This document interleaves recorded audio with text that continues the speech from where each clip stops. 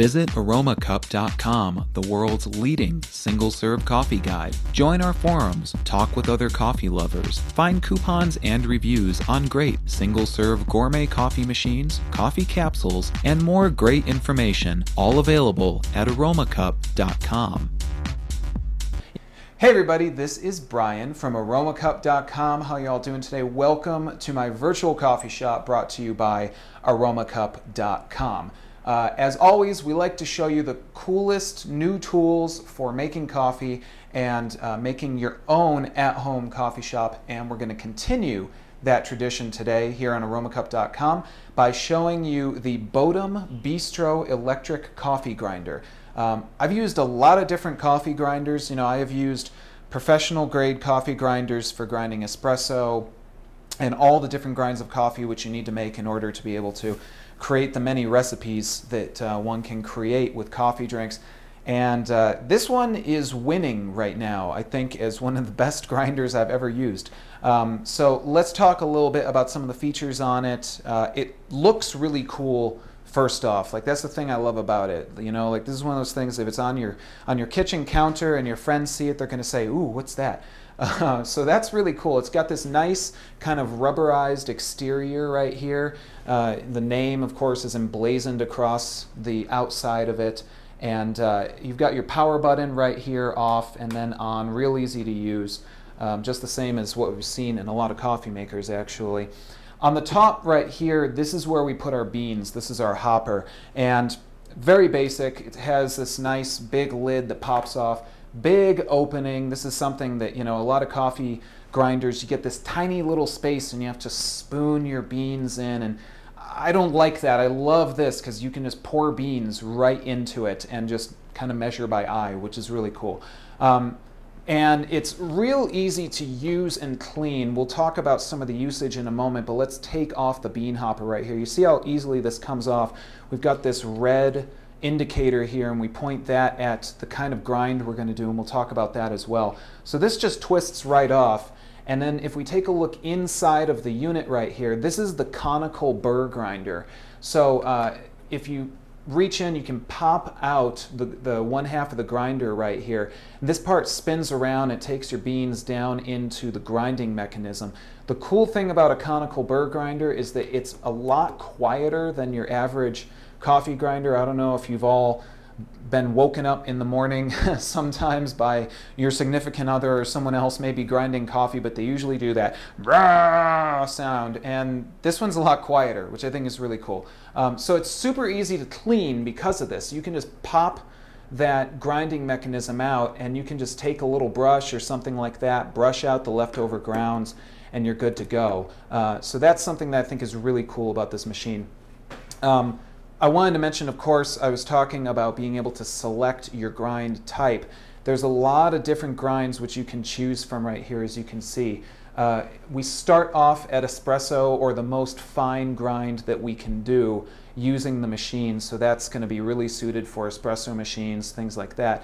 As we go up, we get to about middle of the grind, which is a filter type of grind. That's very good, of course, for filter machines, some single serve machines, obviously, things like that. And as we make our way up, and again, you can choose kind of middle of the ground for each of these. When we get up to the top right here, we've got French press, so the most coarse ground coffee that we can do, which is great for French presses. And so you get all these different choices, which you also usually don't get with most machines, and that's another thing I like. We've got two controls right here, as you can see. We've got this time dial, which starts off at 5 seconds and it goes up to 20. So this obviously just very simply sets how long you're going to grind your coffee for. Now the manual does suggest that you should not do more than one 20-second grind within a 5-minute period.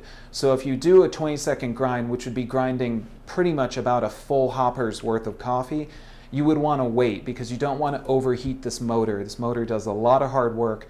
Don't overheat it. Usually when you're just grinding a little bit though, somewhere around 5-10 seconds should treat you just fine. Here's your on-off grinding button, and when you press this once, you'll launch the grinder. If you press it again, you can stop the grinder. So the great thing about this is you only need to grind as much coffee as you would like to grind.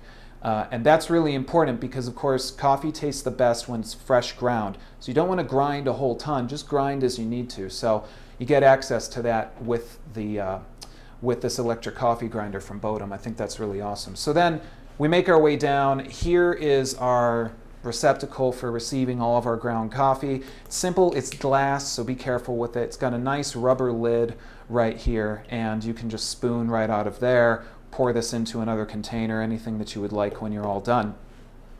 And then if we take a look on the bottom of the unit, we've got this little kind of cable hideaway right here.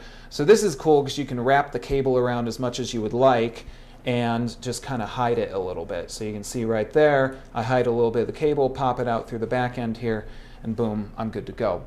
So these are pretty much all the features of this machine. On the right-hand side, again, it's just kind of nice and rubberized. It's easy to pick up if you need to, but you're probably not going to have to pick this up too often. So I've told you about all the cool stuff that it does. Let's make some coffee, which is, of course, the coolest thing that it does, of course, right? Grinding coffee. So let's do that. I'm going to take my hopper, and with the little red indicator pointing over to the right here, I'm just going to kind of slide this in. There's two notches right there. Just slide this into those notches, and then you simply turn and make this red indicator match up with the kind of coffee grind that you would like. I'm going to do just about a regular filter grind today because this is what I would usually use with most single serve machines, and so I want to keep it kind of middle of the road with how coarse we're going to make our grind here. I'm just going to use some coffee beans right here and just dump these guys right in. I'm not going to do too much. I'll do about like that. Again, you're going to want to grind for how much coffee you think you're going to drink roughly, because then you're going to get the freshest coffee that you're going to be able to make. So pop our lid back on, which seats real nicely on top of the hopper right here. Slides right on in. So now we're ready to grind. So all we need to do is choose how much time we want to grind for. I've got a little extra coffee in here, so I'll go a little above 10 seconds. And now all I need to do is just hit the button and let's start grinding. Oh, sorry. Turn it on would probably be good, right? Always remember that, folks. Turn on your coffee grinder.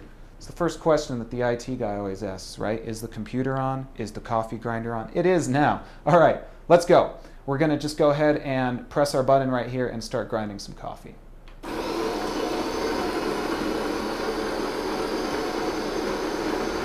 So you can see this is actually pretty quiet for most coffee grinders. This is actually very quiet. So there we go. The machine stopped. It only ran for as long as I told it to. I still have some beans left over, so you'll kind of get to know how long you should grind for with the kind of grind that you need to do, the kind of coffee that you want to make, things like that. I don't really need to do a whole lot more other than this, because really the awesome thing about this machine, this is something that I noticed when I started to grind coffee with it, is I could smell the coffee before I even took the lid off of the receptacle where all the coffee grinds go into. And I really don't notice that with a lot of other coffee grinders, in all honesty. You know, usually you kind of have to grind it and smell it, and then you can tell. This machine does a great job of really getting everything out of those coffee beans, which I think is really awesome. So, you know, there you go. This is a regular filter grind right there. I could keep grinding if I wanted to. I could grind a little bit, stop it in the middle. Really just depends on what it is that you want to do. Now, what we did is we went ahead and we did some grinds to show you the three most popular grinds you're probably going to use with this machine. The reason that we did that is that anytime that you're going to go to grinding a different coarseness of coffee, you're going to get a little bit of your previous grind in there. So what we've done is we've just gone ahead and ground a few different ones right here. So here's an espresso grind, and you can see how, you know, this is almost like powder, which is awesome. So this is perfect for an espresso machine. When you're making espresso, it's really important that you have an incredibly thin grind of coffee, and this is almost like powder. This is perfect for espresso. And I've really never seen an at-home machine do that for espresso. Here's filter, which of course you've already seen with what I ground right here, but here's some more kind of coarse, not incredibly, looks like a lot of coffee you might buy pre-ground in a can. And here's our course for French press. Now the cool thing about this is that it's very hard to get pre-ground coffee that's already ground for a French press. You can't really buy it in a can very often. You have to make it yourself. You have to grind it, which means going to the store and all this kind of stuff and using their machine, and it might still not be right. Remember, those machines at stores are used by literally hundreds of people a day. This machine, you're going to be the only one using it, hopefully, right? So you get like a perfect French press grind right here. It's nice, it's coarse, it's going to work really well for when you pour that hot water in and you do your French press in your final coffee press that you're going to be doing. So there you go. You can see all these different grinds that we can do, and of course you can customize this based on all the different settings that you have on the machine.